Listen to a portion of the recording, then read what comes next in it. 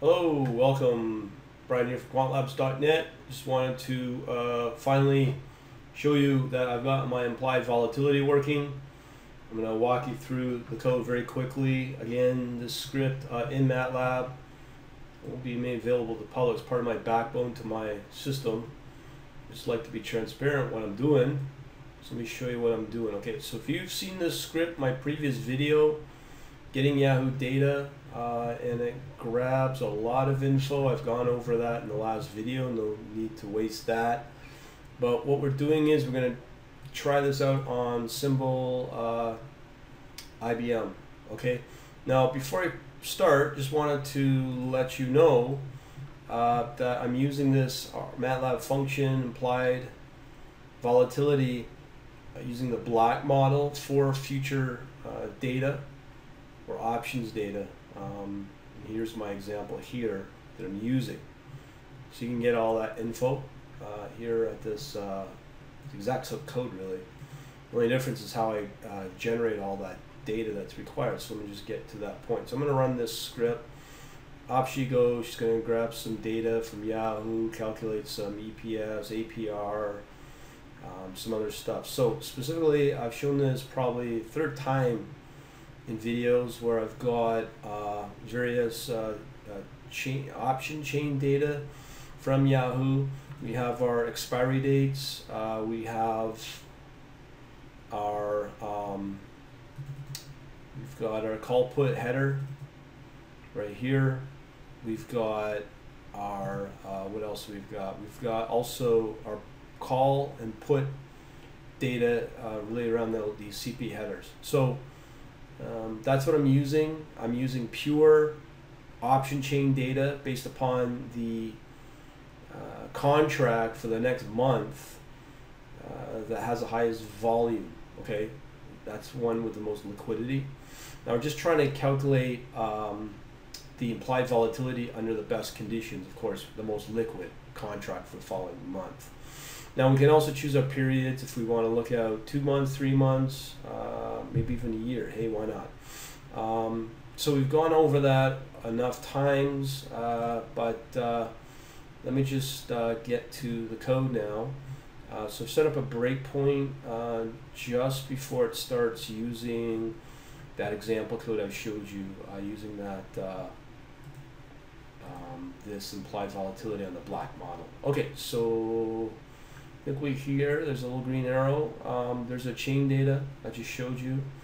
So I'm going to step through this. Now, here's one other thing that I've not included. This is the data code. I've shown this actually before to grab the risk-free. Now, the only difference between this and previous is I'm using 3 month.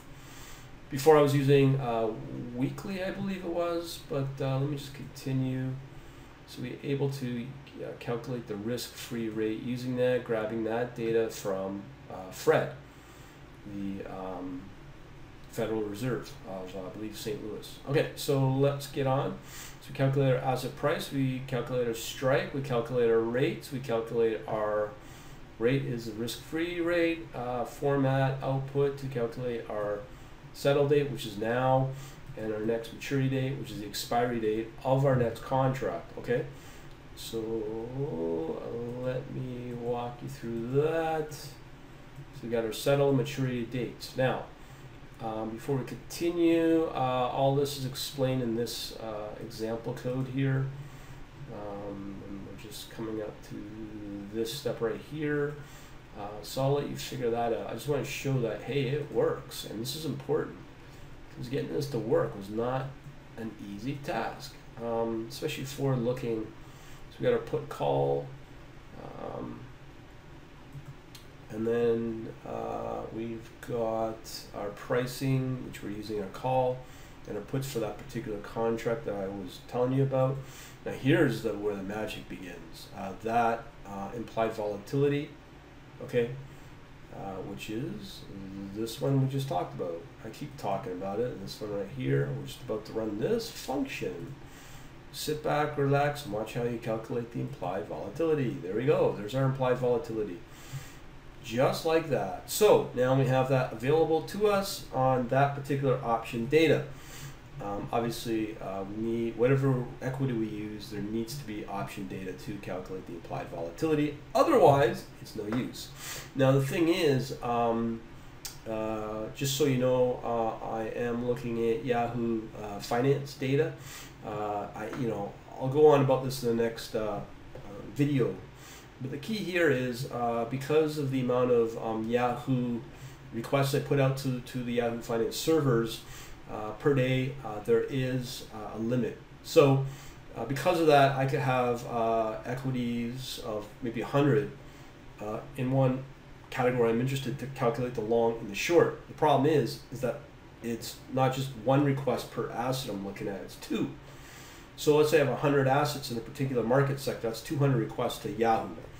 Now that can be a bit of a problem because I'm going to easily exceed the limit that probably Yahoo Finance servers are going to allow me. Therefore, I will at some point need to switch over to something like an IQ feed, which obviously because I'm paying for it, I can hit up their servers unlimited. Now the reason I bring up IQ feed, so if I want to calculate the implied volatility, because you become an IQ feed subscriber, guess what? You are quite easily able to just pick off a field for the implied volatility for that asset. So I don't have to do any of this wonky stuff I'm doing here that I'm showing you. So I'm just letting you know that will be eventually tweaked. But for now, this is how we grab it from Yahoo. Okay? Talk to you later.